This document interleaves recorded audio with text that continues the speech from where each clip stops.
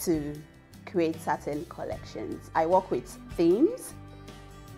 So when I'm creating garments, I need to have some inspirations.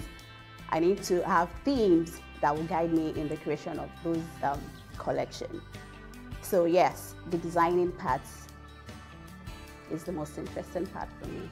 For my designs, like I said earlier, can be anything.